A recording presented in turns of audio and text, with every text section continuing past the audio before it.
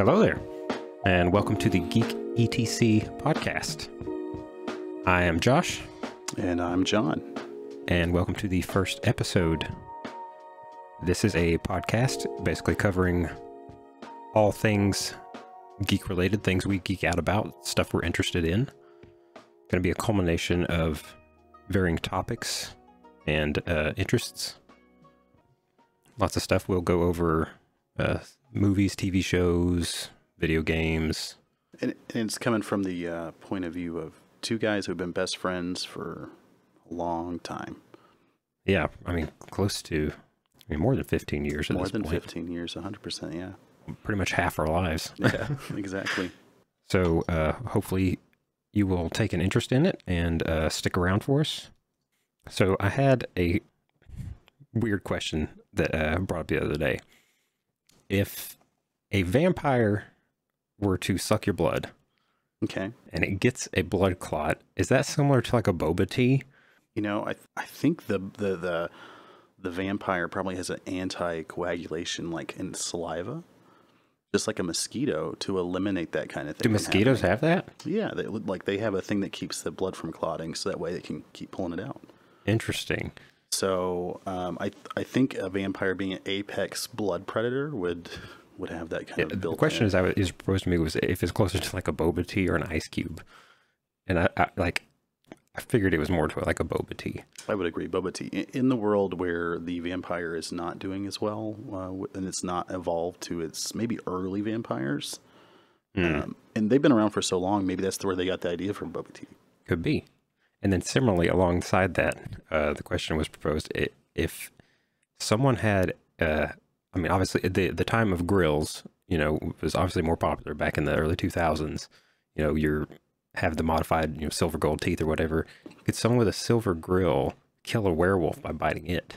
Because the whole thing with werewolves is, they bite you and you turn into a werewolf. So if could you then bite them back? If Paul Wall encounters a werewolf with Brooke Hogan, then yeah, I think so. I mean, as a bite me, sucker, I'll bite you back. As a Dungeons and Dragons dungeon master, I would definitely let you roll for that attack, and I'd probably give you full damage on it. Oh, dude, I totally want to make a do with a grill now. That's his weapon, like a natural bite, but with a that you have like a bite attack, but you just have like a silver grill. It's interchangeable. And if you went into a town that didn't allow silvered weapons or whatever, a la Curse of Strahd, they can't take your teeth. No. And they're not going to look in your mouth probably, so. And if they do, you're just iced out, and that's probably okay. Right. You just look super fancy. And you could obviously roll like with advantage on persuasion, saying, well, it's molded to my mouth specifications, so you wouldn't even look good in it. That's a good point. But yeah, that was the question that was proposed the other day to me. I thought it was an interesting concept of her werewolf thing. That'd be a cool D&D character too, though. I think it depends on the werewolf and what universe we're coming from, because it's. I think if you bit like a underworld vampire, it would probably just rip your spine out while you were like latched onto it. How are those vampires different from? Werewolves. It's been for like lichens or werewolves. Sorry, lichens. Those have been. I'm even wondering. Wasn't there multiple underworlds? Oh yeah. I think I've only seen like part of the first one on TV at some point, kind of thing. It is very much a TV movie, yeah. Right. Like FX or TBS, like at 4 o'clock or 3 o'clock in the afternoon. Wasn't that like an early 2000s thing as well? Mm-hmm. Like around the time of like when Evanescence was huge. I kind of associate those two in my head. Exactly. You go from VH1 watching an Evanescence music videos straight to a werewolf versus vampire show. Oh, it's 2003. Okay, yeah. Yep. And I think it was on TV very shortly afterwards. Yes. There's Underworld Evolution. That was another one in the series. And I think there was one that was like an origin story where it was like going back to the werewolves, like their whole fight for freedom, and they were wearing armor and stuff, but still starring some of the same vampire cast. There's Evolution, Rise of Lycans, Awakening, and Blood Wars. Somebody stole Blood Wars, and that's Is that kind of like Beast Wars? Don't Did get you me see started that? on Beast Did you Wars. see the trailer? I've not yet. No. Oh my god! Does it look good? It's so. I think as soon as the Transformers series, those movies came out, like everybody who was into it was like screaming for Beast Wars. Because like I remember that series back in that must have been late 90s. 90s for sure, yeah. But that was like awesome when they're like, oh, they're not trucks and cars, they're gorillas and cheetahs and the Wasp one. That was one of my favorite, Waspinator or whatever. Was he the new like Starscream? Maybe so. Yeah, I think he's like the annoying, like yes, he the was. screechy character guy. Very much the annoying guy. Yeah. Oh, but he had a cool gun, and that's what I liked about him. Oh, right. I remember I had the toy for the cheetah guy, but it was like one of the like premium toys, so it was like 12 inches. Like it was like a foot. Like it was a huge freaking thing to transform into the guy and stuff. I had a bunch of those toys though, but yeah. So there's a new trailer for the next Transformers movie. What is this, like 10 or something? 7, 8 at this point? I stopped as soon as Mark Wahlberg got involved. I just lost all interest. Yeah, I think I saw the first two. For sure, yeah. First two that were like, oh, interesting. Yeah, I think I saw the. Then we started adding like then we started having Green Day, specific music with it, and right. That was on. So there was Transformers, Revenge of the Fallen, and then Dark of the Moon. Dark of the Moon, I think, was when Green Day 21 Guns came in. And so, yeah, I saw the first two. That would be 2009, but then I didn't see, in 2011, I didn't see that third one. I feel bad. I feel like I was younger than I was when I first saw those, but now that I'm like, I was working on adulthood then. Yeah, right. Thinking about that, like. But our options weren't as good back then. That's true. And so the last movie that came out was in 2018, Bumblebee. Didn't see that one. No. I'm not 7, so I didn't see it. Yeah, I didn't either. You know what? If there is somebody that really liked the Bumblebee movie, let us know. To each their own. To each their own. It might have been a good movie. Like I said, I haven't seen it, so I'm just kind of judging a book by its cover. But it might also suck. So yeah, I've grown weary of a lot of the Hollywood CGI. Obviously Michael Bay, big explosions, slow motion CGI stuff. It just it kills me. Well, anytime I see practical effects in a movie now, it stands out as being awesome. 100%, yeah. Like I was watching Jurassic World Dominion at home the other day with my kid, and I've got a 6-year-old who loves dinosaurs, and of course he got the dinosaur set for Christmas, from that movie. Right. So we watched it, and I'm fine making Jurassic Park or Jurassic World a Christmas movie, just like Die Hard, but. That is a Christmas movie. We do not have to debate that. That's true. No, I'm saying that you can anything is a Christmas. I feel like as long as there's nostalgia to it and it lowers your blood pressure, it's a good Christmas movie. Die Hard lowers your blood pressure. You heard it here. 100%. Yeah, he's crawling through air vents with an MP5 or like an M9. I forget what he had. Now I've got a machine gun. He did get an MP5. Exactly. Yeah, but for sure. So watching the Raptors in that, the first time I watched it, I wasn't really paying attention, but the second time this time watching it with my kid, he was into it and I really wasn't. I was playing around my phone and I would look up and I would see this raptor, like the baby raptor running. Spoiler alert, there's babies. And it looks so bad. Really? It looks horrible, and I think that's one of the issues with like some of these, big studios is they know they can get away with it and we're just going to consume it. Because it's a specific property and stuff. Again, some things like Jurassic Park, Transformers, those kinds of things, like there's always going to be new generations of kids that their families are going to take them to go see and whatnot. So they're always going to make money. Oh yeah. And that's why I would hope with Beast Wars too is obviously, they can't turn a person or, they can't turn a animal into a robot necessarily practically like that easily. But you know what? I really would love to see some really well thought out CGI with it, because that is one of my favorite childhood cartoons. Right. And I guarantee you, like, because of the negative stigma that a lot of these have got, I'm wondering if they've made this as a try to just pull on nostalgia strings. Yeah. To get some of that older audience back in there and interested. Yeah. I don't know that it's going to work for me, but in the trailer, did it look like it was like prehistoric, like the original thing was? Because no, it's still modern day. so the Megatron's there's a new threat.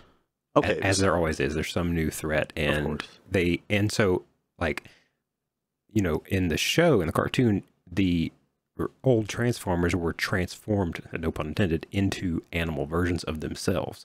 Mm-hmm. Like Optimus Prime was still the same, like he was still Optimus Prime, but he was just an ape. Yeah, he was a gorilla. Yeah. In this, it's two different characters. Optimus Prime is still himself, but at least I've watched the trailer once, so this is going off some bad memory. But then I think there's another like leader of the animal Transformers, and he's a different guy, but he's still a monkey.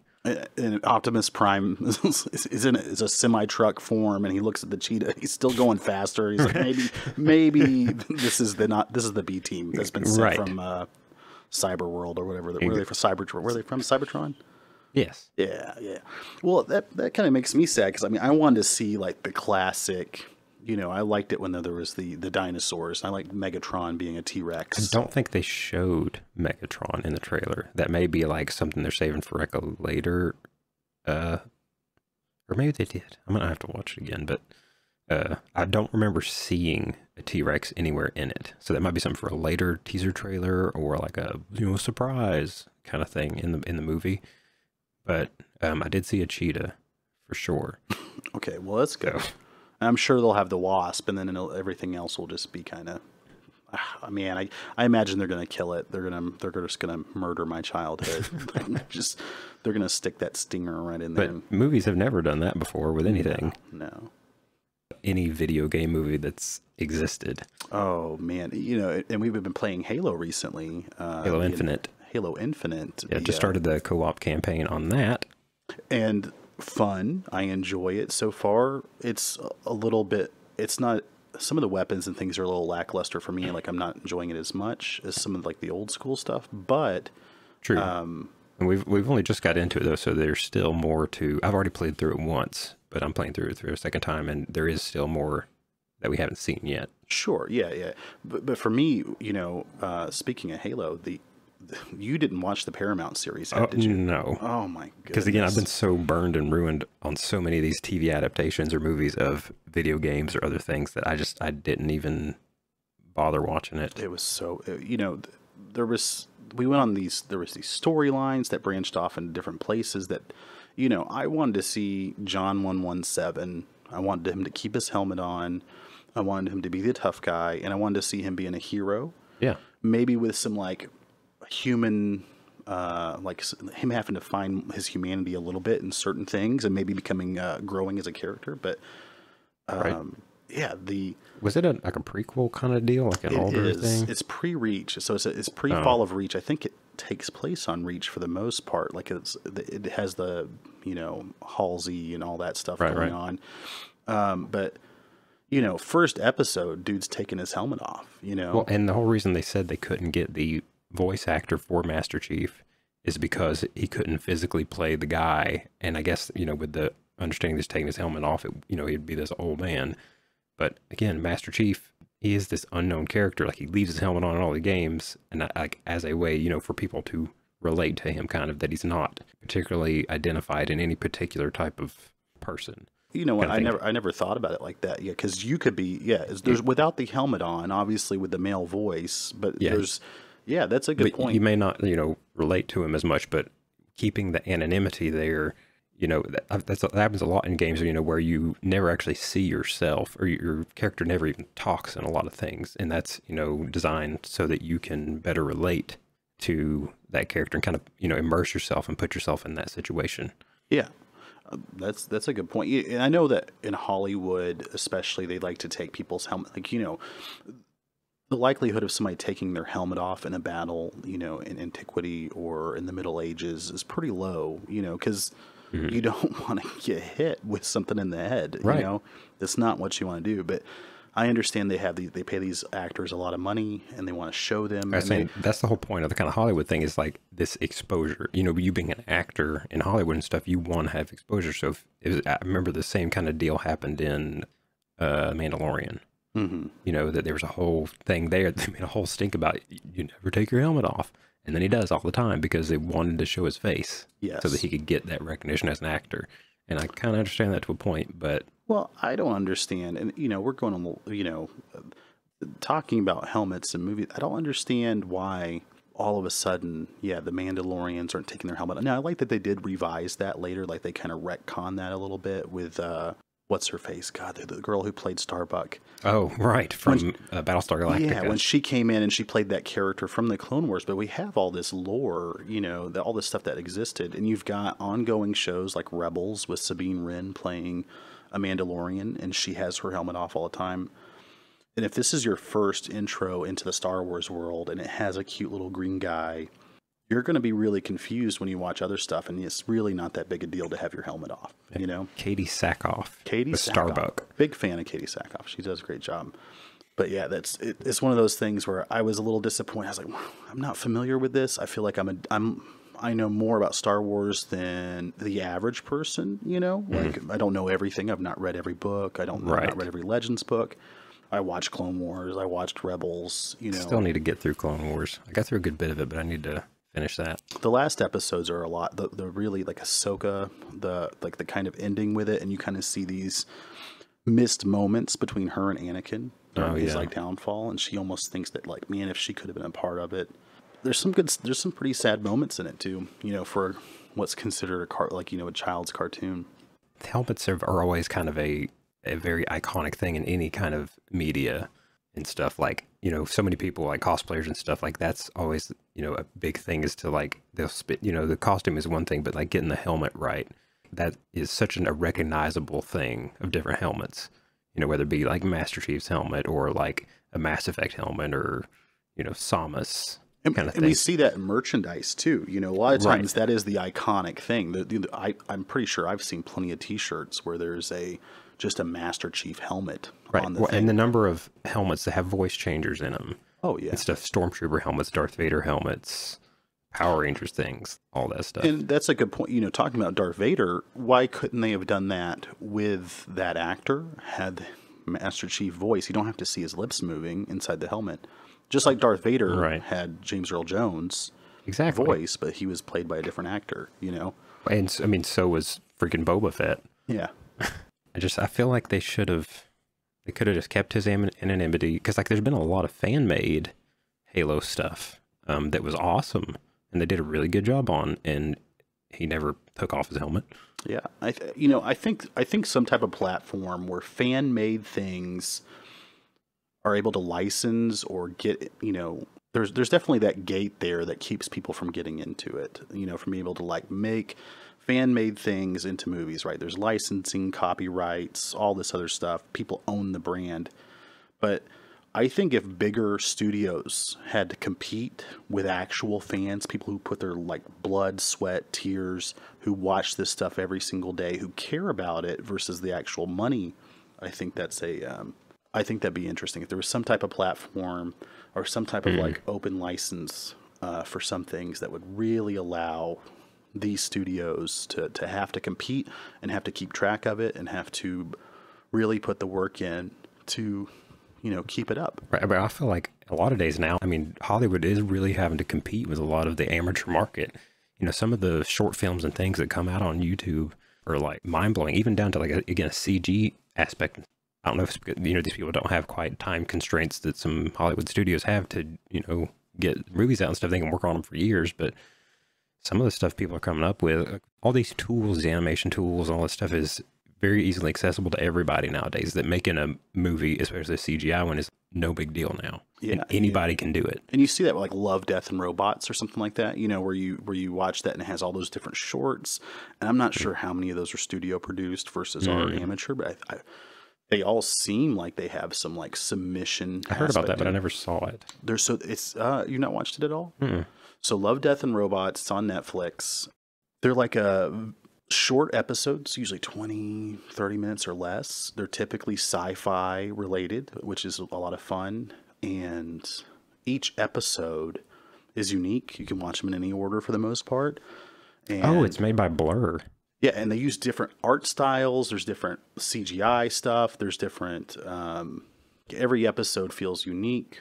There's one in the first season I really, really enjoyed, and it was Russian infantry patrol in World War II. And they are in Russia and they're coming across all these slain people in this destroyed village, and you it's very obviously World War II era stuff, and like very uniforms. They've got PPSHs and Mosin Nagants, and a God, I forgot what their light machine gun was called, but they have all those things, and what they're hunting is these monsters, these like alien type monsters that are there that were like summoned through like this witchcraft ritual or whatever, and we're getting this giant firefight, super gory, super well animated, looks amazing, you know, like on par with anything else you get out there.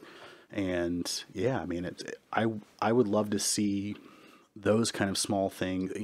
I feel like some things, if you can't CGI well enough to where it looks good, let's just go animation with it, you know?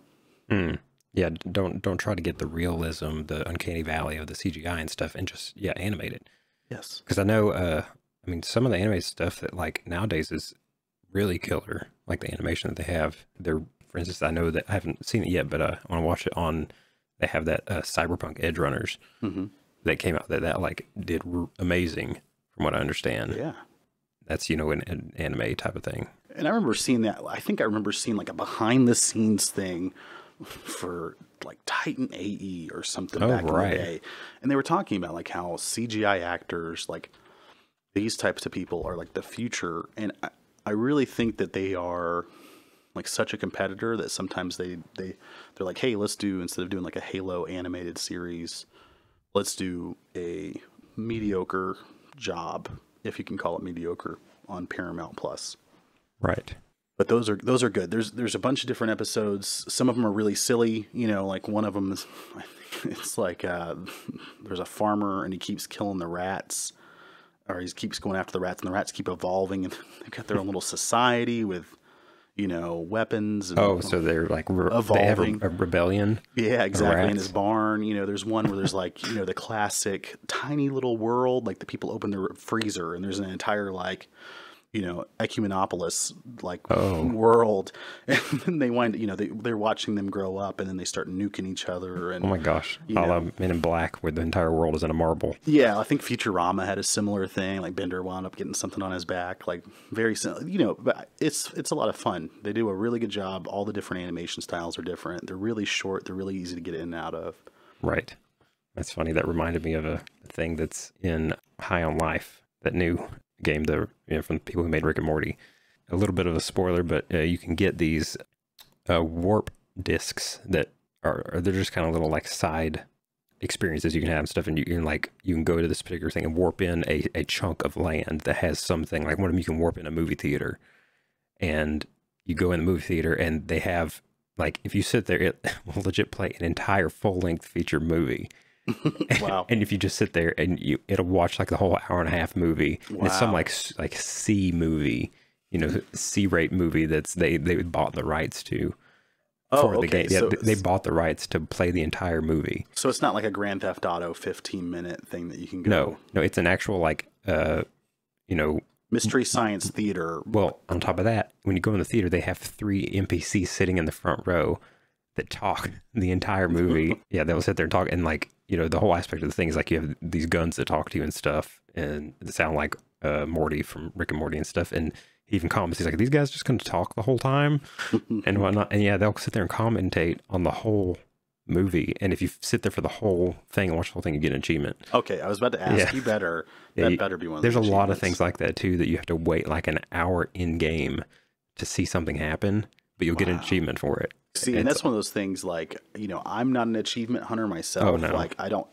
it's not something that like, man, I've got to get this game to 100% completion. You know, I play it till I'm happy with it, you know? But back in the day, there was a few games that I kind of did that with because it was fun. Yes. But like Halo 2 and Halo 3, I would try and get them all. Yeah.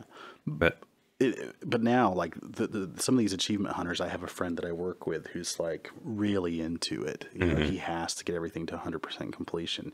I can't imagine having to sit there, just like, I guess he'd have to put a timer on and walk away and then do some dishes and then come back. Yeah, I think in one of them they literally comment like, you know, 30 minutes in, they're like, I know you're not still in the room anymore. Come back in the room. Like, I know you're doing whatever in another room, but you can come back in here.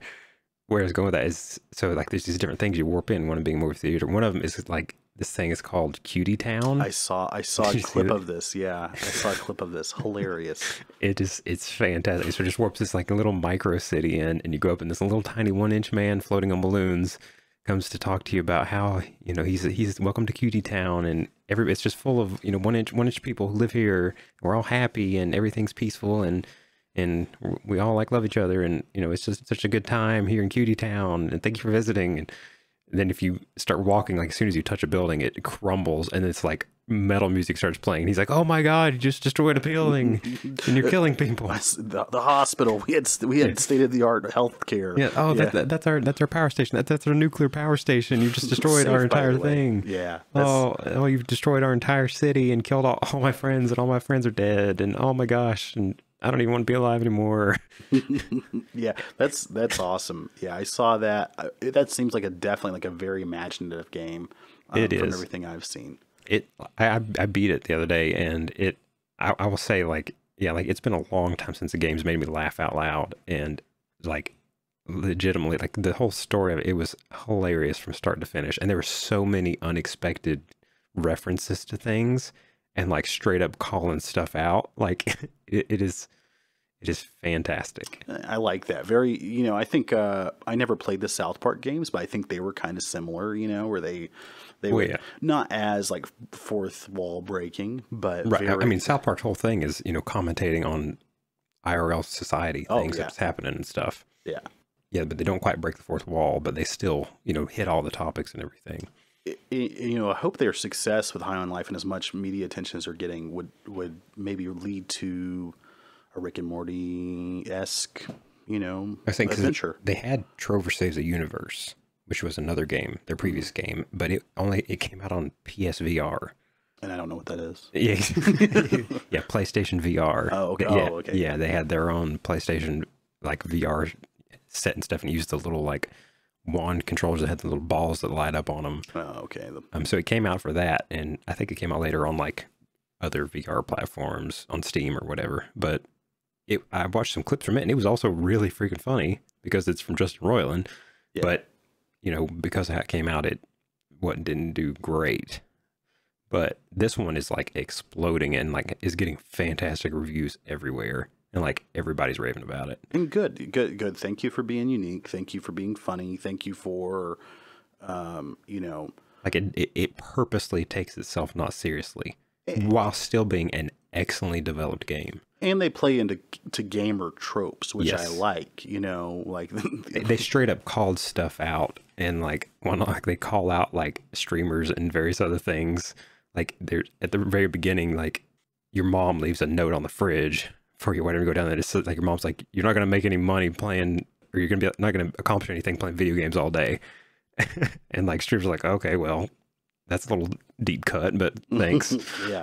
Yeah, I like that. You know, be unique. You know, the same thing with movies as AAA game developers. Just, you know, make it something that fans enjoy. Right. And I think if you have fan service, then you're going to do well. You know? And that's why I kind of like into that, you know, not to harp on it, because I know, I mean, tons of people play it all over the world, but a lot of sports games, Madden or FIFA and stuff, like I never had very interest in them because they're very recycled stuff. Like they're not a lot changes in them. There was even one, I don't know if it was a FIFA or something, but it was literally the exact same game, but they just like changed some assets in it.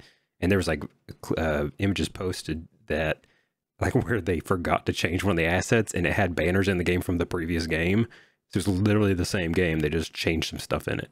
Yeah, I believe that. Like I played like the early, the NCAA football games. I really enjoyed those, mainly because I like creating a character, taking them through a career. That's a lot of fun. Yeah, and some of the early. And they used to be more diverse back in the early days too. Yeah, and they were always putting out something like this year they have the truck stick, or this one has like quarterback vision or whatever. But yeah, nowadays it seems like it's very, it's just recycled material. People know that they're going to get it. They don't care if they complain because maybe next year it'll be better. Maybe next year it'll get better. Maybe next year it'll be better. And they're going to keep consuming it because the players change every year. Right. And they know that that's going to be one thing that people are like, well, you know, Jalen Hurts is the quarterback this year. I want to see what his rating is. I want to play with the Philadelphia Eagles or whatever. And right. I know it's similar to like Call of Duty too. You know, there's a new Call of Duty every single year. Granted, there's 3 different developers, so there's 3 iterations, and it really kind of seems like there's 2 that suck, and then you'll have like the Modern Warfare ones that work really well. This last one didn't really work really well, I guess I should say. But like, we're still having issues with it. You know, there's a lot of things that they can get away with because they're a AAA developer, but again, it would be a death sentence. Some of the things that are going on with it, you know, me trying to play the campaign, I couldn't play the campaign. I would restart my Xbox. I would turn it off. I would, you know, do whatever, and I would just get stuck at the choose your difficulty screen, and there's nothing I could do to get around it. And I would go on Reddit, and there would be the same problem with everybody else, and they'd be like, try this, try this, try this, and you can't get around it. There's no reason for that. Especially such a AAA game that has like so much money. Come on. Yeah, UI you would think would be one of the easier things. Being able to play the game. Yes, just being able to play it. Yeah, like if you know, and the multiplayer was a little janky at the beginning, but it's gotten slightly better. But we even had the problem with the DMZ mode on the new Modern Warfare, where you know I couldn't have a custom weapon. Right. I still had that even after some patches. Like if you're in a party with a couple people, you can't, you know, choose your own specific weapons, which that's kind of the whole big deal with Call of Duty is getting to customize your weapons and upgrade them and use your stuff. People like agency. People like agency in things. People want to feel like they're part of it. People want to have a unique thing to them. And yeah, that is so frustrating for me to like, okay, well, I guess I'll just bring in like a level 1 gun with no I could bring in a weapon, but it couldn't have any attachments on it. So if I brought in like a level 1 machine gun, that's fine, but I couldn't attach attachments after I unlock them in the DMZ mode itself. Otherwise, it wouldn't let me bring that insurance slot in, which is ridiculous. The main agency that like Modern Warfare has brought in, I feel like, is somewhat obviously the custom classes and the custom weapons, but then, you know, now there's like, hey, look at these big streamers like Thieve, like, you know, Thieve guys or whatever, you know, like these big streaming pro players. Oh, like in the pro circuit, like the MLG or MLG guys. I don't know if the MLG's the I don't think it is the term anymore. That used to be the term, but esports. That's it. Yeah. Some of these esports creators, you know, and like they put out these uniforms for them, and people get to follow along with that, which they like a lot. But you know, how cool would it be to have like a Ghost Recon-esque player customization, character customization, where we're not just limited to like this one actor? You know, you could keep the same. I imagine you could keep some of the same motion capture stuff. You know, like this is like the big guy or whatever. You choose a body style, but it would be nice to be able to. Maybe I don't want to look like. I think that's the thing. Like, especially in the last one, for they basically filled it up with a bunch of like influencers, and stuff. And like, I don't really want to play as an influencer. Like, give me like they have all this gun customization stuff. Give me in-depth character customization. Yeah, you know, and like I liked some of the influencers. Like I remember like when the Real World Tactical guy dropped, I was like, oh man, he's cool. He's a cool big guy. Like I like that dude. You know, I'm a big dude. But then the you know, one of the only unique agency things that he has is like your like your assassination technique. Right. That's when you really get to see the flavor of that person. Didn't he crush you with like a cinder block or something? It was just a cinder block, and I was like, well, maybe that's what he liked. That's what he's like. I want to kill him with a cinder block, but he's like a pretty, like he's not just some big dude. He's like a super agile, huge, strong man. Yeah. It would have been cooler to see some like more unique. And than just the same old kind of motion with a cinder block this time. Right. Yeah, like character customization in games is, you know, like obviously like some are more in depth than others, but that's always a fascinating thing in a lot of games that people enjoy. And I know like I've spent many hours in something like Skyrim or some other RPGs, you know, like some of them are like way advanced. Even for me, that like they have all the sliders and stuff that you can sit there and adjust, you know, every aspect of them. But and sometimes it's a little bit overwhelming. But you know, some amount to kind of again back to that immersion thing I was talking about, feeling like you're part of the deal. Yeah, just being able to change a little bit what you look like and stuff is nice. It is, yeah. What do you think? What's your favorite game like that you customized it? You really liked the way your character looked, and you felt like this is my guy, and it almost makes you want to play it more. Do you have like a favorite? I know, like the first thing that pops in my head, it wasn't very in depth, and I don't know that it was definitely the most robust, but the first thing that pops in my head was Mass Effect. Yeah, you couldn't really, I mean, you could change them a good bit, but I specifically remember, you know, my character for the Paragon playthrough and my character for the Renegade thing looked different, but like I felt it fit the motif that I was kind of playing through on that. And that was really nice. Grand Theft Auto, like Grand Theft Auto Online, that particularly too, like that had a good amount of customization and stuff, and all the outfits and stuff. That I felt like, you know, was my character. It had some, you know, identity to it that was different from everybody else. I didn't like the like if your mom looks like this, you look like a crackhead type thing. But yeah, that was kind of annoying. Yeah, for sure, they did a decent job with that. You know, one of the early games I remember where I thought character customization was one of like the coolest things ever, and this is somewhat nostalgia because obviously it's not going to hold up to modern games.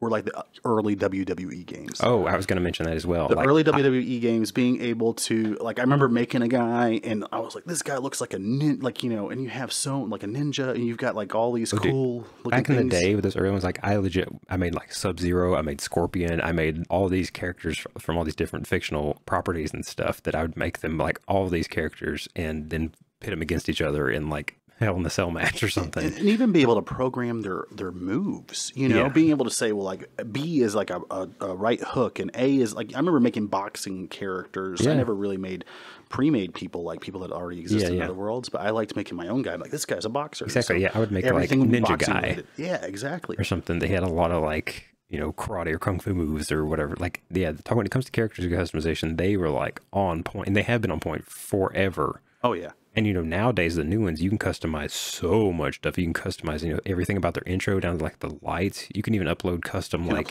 music. Like music or imagery that show on the screens and that are people holding up on the signs in the crowds and stuff. And like, it is crazy. And I feel like that's something neat that they've played to their base, you know? Right. And being able to, again, that immersion kind of stuff, like you can spend hours on that, you know, making it exactly the match you want it to be and stuff.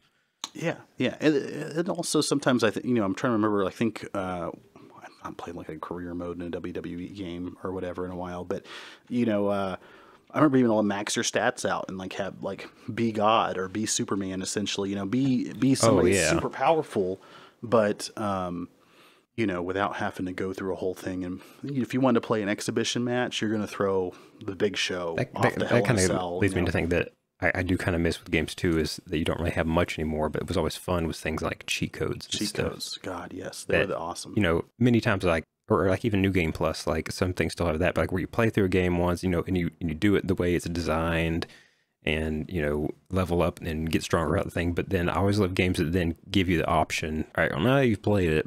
Now you can just go in and, you know, have God mode or have all these, you know, infinite ammo or like super strength or all this kind of stuff. And you can just have fun with it, you know, kind of a sandbox sort of deal. Yeah. You know, and let's be honest, there's a stigma with cheat codes. There is a stigma with cheating on things. But as long as you're not cheating like in a multiplayer arena where it affects somebody else's happiness or whatever, who cares? Yeah, I say that strictly, and I'm all about that too. Like in a single player campaign kind of thing or something like that, then like go wild, like break the game, go crazy with it. You know, mods, whatever you want to do, as long as it makes it fun for you, that's all that matters. And I think that's one of the things that sometimes the video game community versus like the tabletop RPG community could catch up on is, or the, you know, the video gamers could catch up with the TTRPG people is they understand in the total, you know, in Dungeons and Dragons and Pathfinder, this, you know, giving your character, having like all this stuff, like, you know, you want to start out as something cool, then maybe you get to or whatever, and that you wind up being overpowered later. But sometimes you start out at a high level, and they don't care how you play. You know, they don't. Right. That's the big thing. They don't care that you play this way. It's whatever is good for you. For the most part, most DMs are like that. Most tables are like that. But a lot of times, if you're like, well, how do I get cheats? And you're trying to look something up on Reddit, they're just like, don't. Right. You're stupid. Just play it the way it's meant to be played. And I don't want to, you know, you know, one of my favorite things was, I'm a big Mountain Blade warband fan. Right. And I always played it. I played the vanilla. Right. You know, exactly. there is no finish to the game necessarily until you call it. You can just decide my character's retired in the first one. But the mods on there were awesome. And I really loved the Clash of Kings mod. and it was a Game of Thrones universe. Oh. And added all these different, the world changed. You had, all these new armies and new soldiers, and there was a couple of new modes to it too, where you could enter a lord's army and be a soldier versus having to have your own people and you're carting them around or whatever. But it was so easy to just tilde key, cheat menu, enter, and that's it. And I liked it because sometimes I wanted to start off as the king. Right. So I would just load up with all the best stuff. I would make my character high level. I would take over a couple castles, create my own kingdom, Right. and then start playing. Right. Because I didn't have that option from the get-go, and I liked having that kind of thing. Well, I would do a similar kind of thing in something Minecraft or like Ark Survival. Those kind of things where like I would go in, and enable the cheat or creative mode or whatever it is, build a base of some kind or some kind of big castle or something, and then take it out and put it back in survival mode. And then you've kind of got this cool base to operate out of, and then just play the game as normal and kind of get yourself started. And then you go in and then that can be a lot of fun, because a lot of those things, it can, after you've kind of played it, a number of hours, it's kind of, you recognize the tediousness of just resource gathering. Yes. I just got to grind like 15 hours to get to where I start having fun. Whereas like, I'm going to skip all that, go into creative mode, build my starting thing that I always kind of build to start out with, and now I can get into the nitty gritty of stuff. Exactly, because I think that's the reason why those are mechanics that the games have in them. Because I think it is a thing that holds people back. They're like, God, I don't want to try to find 50 metal. You know what I'm saying? Right. And then get killed by a T-Rex, right, or like a Therizinosaurus. Right. The tickle chickens just coming at you through the woods. The murder chickens. Murder chickens. Yeah. But 100%. I think that's like a huge thing that, I remember when I've not played Minecraft since you installed it on my computer before that was like a long time ago, like beta time or something. 2006 or 2007, like something really early, because I remember it was like a windowed mode. Yeah. It didn't have half the things. Yeah. But it had that creative mode built into it. And that was, I tried playing the survival and I was like, don't like it. Then I was like, I could build a big square house, because I'm not the best builder it was, but I could build this big square house and maybe try to make it look cool. And it was cool to me. And I'm glad that they had that there. And it doesn't matter how you want to play games. It doesn't matter what other people think about it. Right. You play what you want to play and enjoy it. That's what I think matters. Is if you're having fun, even if it is kind of game breaking, but you're having fun with it, then, I would think as a game developer, like, okay, cool. I mean, like, I understand, from an artistic thing, people, they'll spend hours creating the story. And I get that for, again, like a game like Mass Effect or stuff, but I think it's important for games to like know what they're trying to be. Something like a Mass Effect that is very story, kind of almost movie sort of thing. Yes. That has that, but then a game like Ark or Minecraft or something like that, where they kind of understand what they know, what they are, and they give you those tools to just like, we know you just want to build castles, and stuff. So go right ahead, build what you want. Like, I think that, knowing that and stuff, it's pretty nice. Yeah, I like it when you can make a game yours, when you can feel like oh, this is my game, like I'm into it, I'm immersed. That's another huge thing is like the immersion factor of it, right? Because there's a lot of things that sometimes even AAA developers, like, it just takes me out of it, Right. Which again, that's, you had mentioned earlier, D&D, and that's one thing that we've got a couple campaigns right now, and that's one thing I've been really enjoying. That is the talk about immersion and world building and making stuff your own. Like, that's kind of like the prime deity of that kind of thing, because you can talk about cheat code and stuff. You can literally do anything you can think of. Yes. It's often up to the GM to if they allow it or not. But in that vein, the GM can make the world however they want, whatever they want to do. Yeah. Yeah, 100%. And whether it's pre-written stuff, I like that currently in 5e, in the 5e system, 5th edition for Dungeons and Dragons, that it is, even when you read a pre-written module, it still wants you to make it your own. It's not hard, because people will play through campaigns. Maybe they like the Lost Mines of Fendelver, right? And they want to play through it as 3 different characters from like I think it's like a level 1 to 5 adventure or something like that. If they want to do that, if you're the GM for that, change some things up. You know, there's Yeah. I think, and this is a spoiler alert, and I think anybody can see that it's a very popular thing. But I think there's like a goblin ambush at the very beginning of it, Right. and there's like 3 goblins. It's a very typical thing. The very typical like goblin. Either that or wolves or something. Wolves. Why not? You know, change it up so it's people. If somebody else is looking at it, they don't know. Take that away from them. Take their ability to read that away, and really, you know, be somebody that puts that, you know, thought into it, like where it's like unique, and maybe it doesn't feel like just a pre-written module, you know, like Right. like there are things that right now, you know, you play in one of my campaigns, and hopefully we'll have a second campaign coming up where I'm GMing soon, but there are things I know that you are scared of personally because we've been best friends for a long time. Right. There's things I know that other people are scared of, like in their day-to-day lives, and so I know that I can add spiders. Right. Or centipedes, or those kind of things that people, that irks them about it. I know that I could put you in a situation in a cave where there's a giant spider. Right. Or a million small spiders, or medium-sized spider. Exactly. Yeah. And I know that I can give you that real world. That like, kind of heebie-jeebies sort of like that. Yeah, obviously, it's just a game, but it's going to, you know, give you that kind of like hesitancy and kind of creep factor. And again, like you have that immersion, because like I'm going to be kind of creeped out by it in real life, so that again adds to that immersion and kind of decision making and stuff, which is kind of cool. Yeah, exactly. And then you also have that adds into the role playing as well, because maybe your character, your big minotaur character, isn't scared of spiders, but I've got to try to fight through that exactly to make him not scared.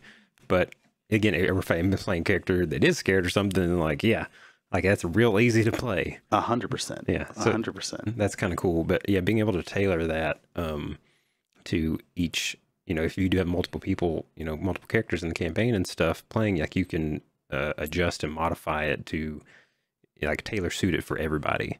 You know, when it comes to video games and stuff like that, you know, like, you know, certain people like what they like, but you know, a particular game like Call of Duty is really only going to apply to a certain subset of people.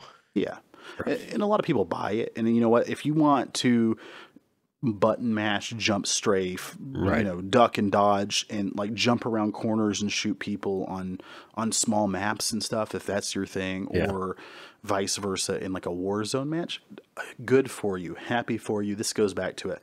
Play the game that you want to play. Yeah. You know, if you want to be a drop shot guy, do it. If you want to camp. Don't worry about what other people say. But I want, you know, me personally, I like playing those games. I like doing fun things. I like getting the AC 130 and boom, boom, boom, boom, boom. And like, hey, look who it is. It's me, you know, I'm your kill cam, you know, but I really want some new RPG games where there's some of the things that we had, like, you know, Mass Effect was it Xbox? It was one of the first games on 360. First Mass Effect, it was like, a launch title for the 360. It was a launch title for 360. And if you guys have never played the Mass Effect campaign, you guys are missing out. It is so good. It's amazing. I've downloaded the what is it, edition? Legendary Edition or Legacy Edition, whatever it's called. Yeah. And I'm excited to play 1 through 3 again. You know, Mass Effect 1, I almost didn't play it because I was an idiot and I couldn't find... Legendary Edition. I couldn't find the pathway to get further in the level after like the first little tactical engagement you get into where you pick up Ashley, I think. Yep. I couldn't figure out where to go. And that almost... I played it twice. And I was like, I'm going to give it one more shot. And I finally found it, and then I never stopped playing it, and I loved it. And even my wife, you know, who doesn't play video games, finished all 3 of them. She's got, I think, 2 playthroughs through Mass Effect 1 through 3. Wow. And, you know, being able to port your character, too. Again, huge. A big thing, like, about that immersion stuff and how you, like, identify, like, this is my character, you know, this is who I am and stuff, that being able to carry that through multiple games is awesome, and just compoundly builds on that and stuff, that by the time you get to the 3rd game and you've been through all these adventures with this person, same thing with kind of like, again, back to like the D&D thing, like when you've got your character, like you know, those campaigns, you know, they can go on for years and stuff, And talk about getting attached to somebody. You've got your character that you've been playing for years and going through all these adventures and stuff, and you're really attached to them, and that makes it that much more harsh if, you know, one of the characters happens to die in the game or something. Like, it's such a big deal. And that's something that Mass Effect does really well is the, you know, like in the second one, you know, if you don't make the right choices, not only you will die, but all of these other crewmates that you invested time into, you've upgraded them, you've done whatever with, they will die too. And there's no like, sorry for you. It just happens. You know? Right. Yeah. You know, spoiler for an old game, but yeah, at the end, in the last mission, like depending on the choices you can make, yeah, like one or almost like all of your party and your team can like all die. Yeah. And you know, luckily and it was so serious for me, you know, and this is one of those things, right? This is, I didn't play it maybe as it was intended. I looked up because I didn't want him to die. I did the same thing. I liked the character. I was like, what so choices? much. Which one should I choose? Yeah. What choices do I make to get out of this alive? Yeah. And that's good. Good job on creating a game that people feel like that about things that don't exist, about pixels. Right. Yeah, it's just digital stuff, but yeah, like the investment into these characters. Yeah, out of many games I've played, yeah, like as far as attachment to character, other NPCs even, and your own character and stuff, that one probably sticks with me as that I remember that I had such an attachment to some of those people or like the relationships in the games and stuff. I'm trying to think if there are any other ones that really had that, and there hasn't been a lot. I can't think of another one where I was just like, man, I don't want, was it Tachanka or, you know, or somebody like that? I don't want that. Tachanka was from Rainbow Six. Okay. You mean like Rex? Rex. He's from where's Rex from? He's from somewhere like that. The name Tachanka or something. Oh. Look up the homeworld So, you know, I didn't want him to die in the, you know, like in the first one, there's opportunities where you're going to lose people. The Krogan. But where were they from? Was the homeworld of the Krogan? I'll look it up. Just okay. But, you know, there were times where the, you know, I didn't want them to get hurt. Oh, his name was Tachanka. Was it? Yeah. Okay. Tachanka is the oh no, that's the planet. That's the planet. Okay. Yeah. So I'm not stupid. Totally right. I'm not 100%, a little bit, but you know, I loved it. I loved that those characters all had their own personality.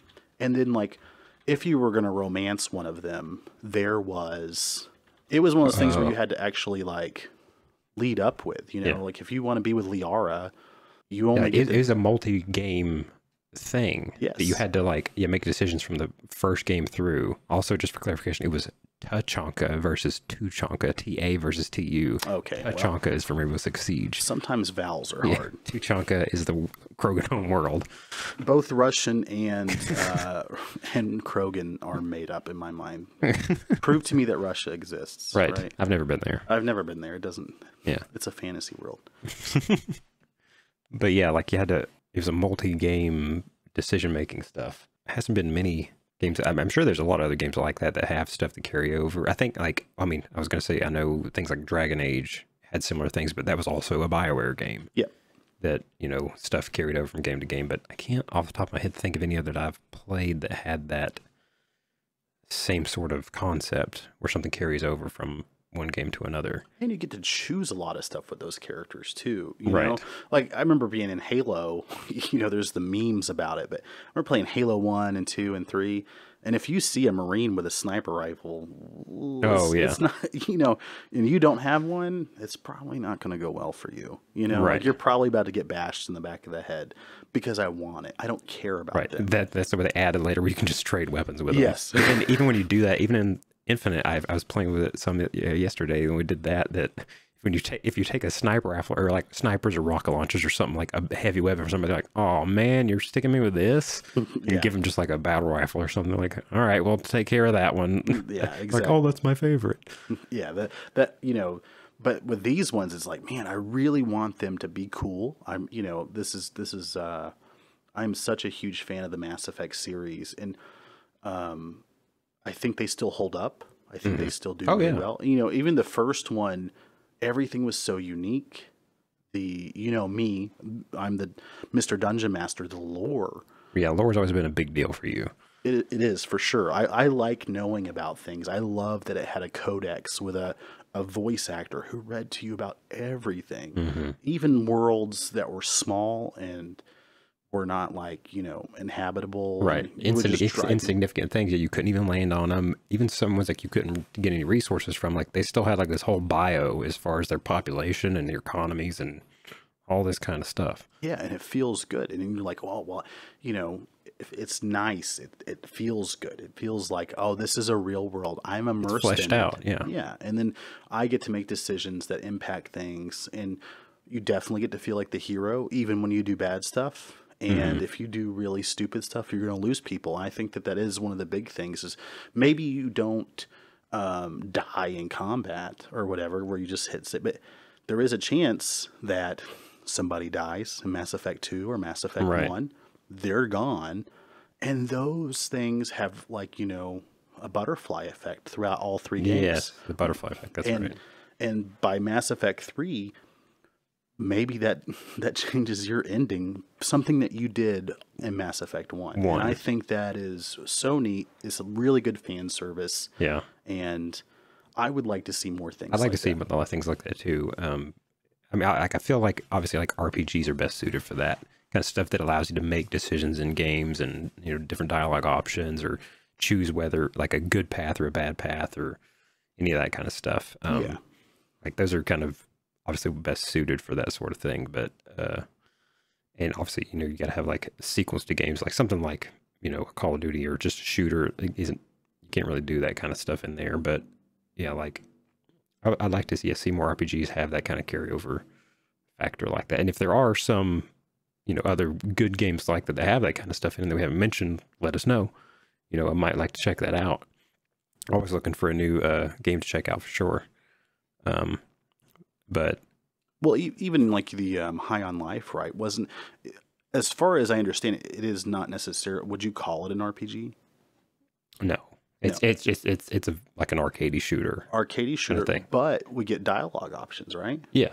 That's neat. There are dialogue options. They're very basic, but yeah, and it's more for comedy stuff. And like the choices you make don't really make a difference and stuff, but it's still But there. It makes a difference to you, right? Right. When you choose it, you actually have to think about it. And I think that's important. What kind of game do we have to be, or like what kind of story do we need that keeps us from skipping through the cinematics? Right. The games that have stuck with me the longest are those ones that give me those options and stuff, even stuff like Skyrim or Fallout. Those also have a lot of, they don't carry obviously from, game to game, but even within the game, like decisions you make early on, in Skyrim, when you're talking to one of the Jarls and stuff, you can make a decision with him that'll, pay off like way later in the game if he's even still a Jarl or not. Yeah, and you see now, like even people in Skyrim, or some of the other Elder Scrolls games, they find things that,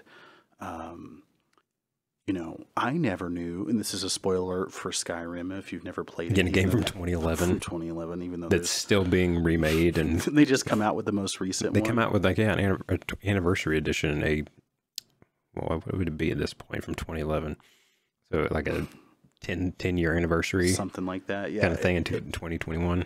And, I never knew there's a civil war in that game, and I never knew that there was like a third option. You either help one side win or help the other side win. And did you not know this? Is there a third option? There is a peace option. There is a thing where you meet and you can stop the civil war. What? Completely. Yes. I've played that game I don't know how many times. Yes. I don't know if I knew that. There is, and I think this is unmodded. I've seen it before. There is a way that you like essentially bring both parties to the table, and I think you have to choose one side or the other to begin with, and you play through one or two of their missions, but eventually, yes, neither one has to be totally destroyed. Wow. Yeah. Man, I might have to play Skyrim again. and God, I just now, like in my YouTube algorithm, it's like, hey, let's hook them on Skyrim again. Let's put the feelers out there. And, they're like, hey, they've added new houses. I'm like, oh man, now I want them. I want the new houses. They added they did this new revamped version, and they added in stuff that a lot of the most popular mods added to the game that they just made it a part of it. In there, things like an alternate start. Yes. I think that's part of this new version that you can just choose. You don't have to have the the memeified waking up in the back of the wagon. You're Hey, finally awake. Yeah. Yeah, that has been in everything. Which, speaking of funny games and things that are memeified, like there was a Goat Simulator 3 just recently came out. Oh man. Which I watched some streamers playing that the other day, and it would talk about not taking yourself seriously. That game is absurdly ridiculous, but hilarious. I bought it. I think I remember buying it for us. Well, like the first one we played a little bit, but yeah, the third one just came out, but it's the way that like if you're playing multiplayer, the way that it starts out, it literally fades from black, and you're 4 goats sitting in the back of a wagon, or you're in like a wagon being pulled by a tractor going to a farm. And you're just a couple of goats, and you're like, it's literally the Skyrim intro. Oh man, that is awesome! Yeah, great job, guys. Yeah, guys and gals, whoever did that. Yeah, freaking Goat Simulator. Yeah, but I'm like, that is on point. That's awesome. Man, I love that. I'm gonna have to look that up because I want to see that now. Yeah, that's pretty funny. Especially if they had like an Ulfric Stormcloak goat, whose like mouth is bandaged, mouth is taped up so he can't scream and something like that. I don't recall, but maybe there's a mod for it. I don't know. Maybe. If you're a mod creator, maybe you add that for me. I don't know. Right. But yeah, that new Skyrim version. I've already bought that game like 4 times. I think I bought it on PC. I bought it on Xbox like 2 or 3 times at this point. I know I bought the CD on 360 or whatever back in the day. I don't know. We do have Game Share on. Maybe I'll have to just fork you $20, right? just so I can have a new house that's almost exactly like the other houses, just to hang my same armor up in. Right. Yeah. But yeah, and speaking of remastered things, something that I haven't played in RPGs is that new the next gen console version of The Witcher 3.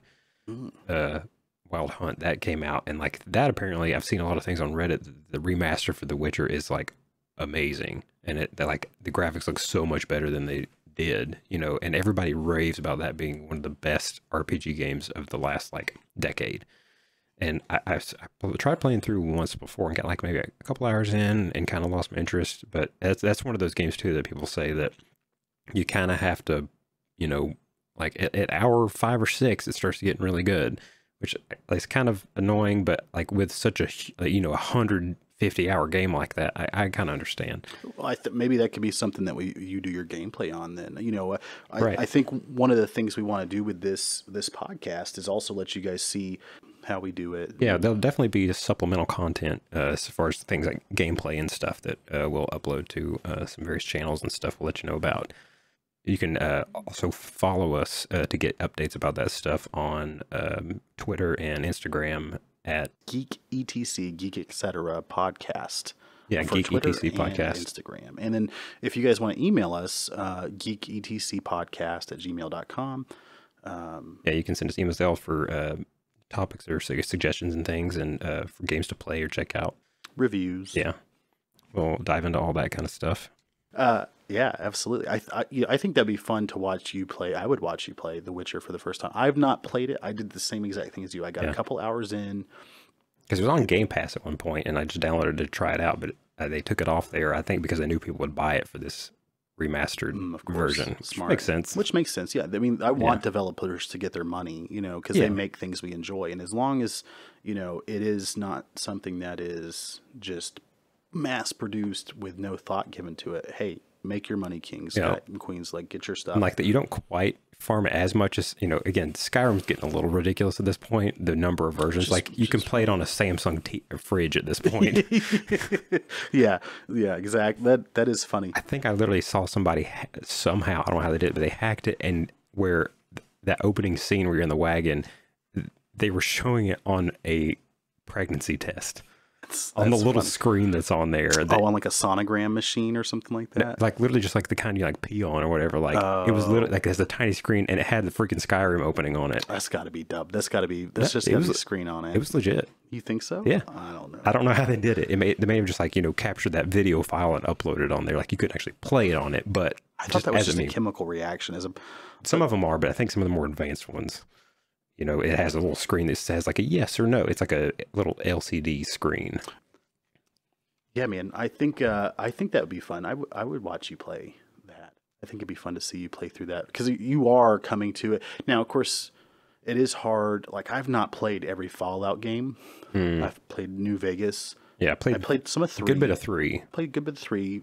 New Vegas all the way through. I played that, times. yeah, a couple times through. And Fallout 4 a bunch. And I like Fallout 4 with all those mods. Again, that goes back to those mods that you can play through it once, but then you can hop in, download the cheat room app, kind of that in Skyrim both, and then you can just like have infinite, power armor stuff and ammo and all these crazy guns. And build cool bases. Who doesn't want to have a cool base? Now, when you want to play that survival mode or do whatever, sure, like slum it out, have your terrible little ramshackle base, and where all your other people are just living in filth, and they smell terrible. But I like the way the Institute feels. I like that sterile, clean feeling. Right. And then the futuristicness. Yeah, I like that. And then going out into the swamp, the radioactive swamp in City of Boston and Fallout 4. Right. Yeah, I think it'd be fun watching because I never played Witcher 2. I played Witcher 3 a little bit. Also had the issues with the kind of got stuck after the tutorial. I think I stopped playing.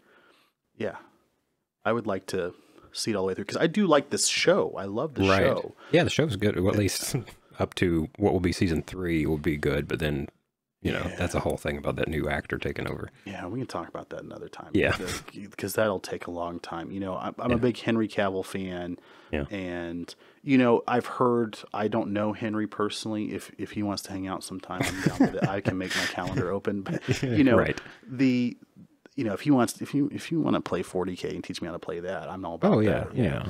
But from what I've heard, him leaving on personal grounds as a fan, if he did that for real, wow, somebody that turned down money to do something they love, that's something I'm a big fan of. Right. And speaking of like base building creative things and stuff like that, I hop back into No Man's Sky, and they just had their recent update that they added creative stuff in there too that you can, that's a lot of resource gathering too, but you can completely go into a creative mode and everything's free and you have infinite resources and you can do a lot of base building in there as well. And, just buy whatever ships you want and explore freely. So that's kind of cool too. That's opened that up for a lot of people who haven't played that due to the resource gathering, kind of grind of that you can just hop in, get whatever you need and just start exploring the infinite galaxy in there. So that's kind of fun. Yeah, space games, like when we think of sci-fi and even in movies, we think of space most of the time.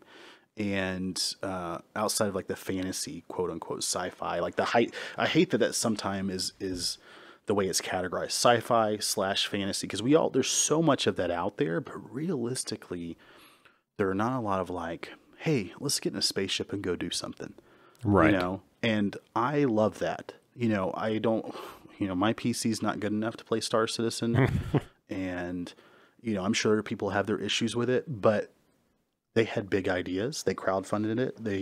They had some really cool ship design. I like that kind of thing. Elite Dangerous, No Man's Sky. I like, and I'm interested to see where BioWare is going right with, is it BioWare or Ubisoft? For Starfield? Starfield, that's right. No, that's Bethesda. Bethesda, okay, I'm stupid. Yeah, that'll be interesting to see. I know a lot of people are excited for that. But when that comes out, I'll definitely be ready to check that out for sure. I know that they have there were some complaints about that as far as, when you can't just seamlessly go from planet to space, that it does like like transitions that you take off, but then suddenly you're just in space. Yeah. So that's kind of lame because like there's something awesome about, again, No Man's Sky or Star Citizen, something where you're flying in space on a ship, you just seamlessly land, like go through the atmosphere and land down on the planet. Yeah, that's really awesome. Like Elite Dangerous, same thing. Yeah. They added in the Odyssey update, they added where you can get out of the ships and just walk around and stuff. I haven't played that yet, but I want to check that out as well. Even before the Odyssey, though, you could still land on. You had the giant carriers and stuff or not the carriers, the I guess they have carriers now too. Like space stations or space stations and those kind of things. But they also have planets and. Boy, the first time I tried doing that, it didn't go well for me. But right, yeah, man, I really like it. I want more of that. I want some type of multiplayer. Have ship, will travel, will make money. Yeah, with base building. one of my major hangups, I don't love the art style of No Man's Sky, but Right. I mean, I feel like you might should give that a shot again, because they have might have updated to. a few times, and I am like really enjoying it. yeah, you might have to take me through that. Then you might have to take me through that again. I think the UI was also a little janky for me. Which they've updated that too. In Okay. this last stuff, they've changed kind of inventory stuff and made it a little more seamless to have to deal with and whatnot. So that's kind of nice. That is good. Yeah, I'll have to give that a try for sure. You know, I'm trying to think if there's anything else like those three that kind of accomplishes the same thing. Not that I can think of off the top of my head. Space Engineers, does that do that? That has definitely some kind of building aspects like that. You can actually build your ships in, kind of all a Minecraft, piecemeal sort of thing, that you have the different modules and stuff, and you can build, ships to whatever you want. And that's more kind of what that's about. And I guess Eve too, right? Oh, I don't even know about EVE Online. Like, I know that's a huge thing that's been going on for a long. Like, they had some, like, it was a couple years ago or something, but I heard about some big like space battle that happened that was like years in the making. That was like enormous scale, like thousands of players and stuff, all in this huge space battle deal. It was. And are you familiar with what also took place? There was also like a real world loss of money. Like hundreds of thousands of dollars, and like it actually would be the actual cost of it. Like, it was significant. Mm-hmm. Yeah, crazy, man. We live in a great time, and there's a lot of good stuff out there. And man, I'm so excited to talk about this on our show, all the different things, and really put it into and like share it with people that have similar interests. Yeah, obviously, this is a big interest to a lot of people. Things, video games, movies, all things geek. You can geek out about anything, and so I'm looking forward to definitely having the conversations about that kind of stuff, and interested to see how people respond to it. Yeah, and just plug in the show a little bit. We're wanting to do reviews and look at different things and hear from you guys as well, and have kind of like a somewhat fan curated experience, as well as like really getting into Josh and I, who are just best buddies who love this kind of thing, and this is what we talk about on the reg. Yeah, and I'm excited to share that with other people, because I find it interesting. I know other people will too. Yeah, and I love talking about things. I love talking about this, obviously, because we're doing this. Right. It's one of those things where we can go on and on. Right. Yeah. Alrighty. Well, I think that'll probably wrap it up for today. Yeah, 100%. For episode 1. And guys, just remember, guys and gals, we're gonna have the Geek Etc Podcast, Instagram, Twitter, and Gmail. If you want to send us anything to talk about, or something that you find interesting, send us an email, send us a message on there. We're going to be trying to keep those social media posts updated and kind of go over some of what the show has. And thank you. Yeah, thanks for listening. Catch you next time. All right.